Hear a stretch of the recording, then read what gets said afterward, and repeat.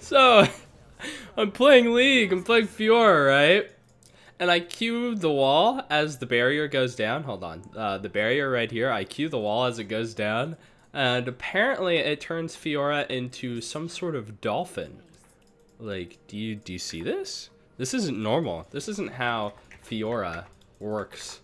Like, I hit a wall and then Fiora's like, you know the goofy cartoons where it shows someone hit glass and then they like freeze like that on the glass? It's like that. I hit the little glass wall and now I'm just forever stuck. I guess I'm gonna see if this fixes it. It does. Well,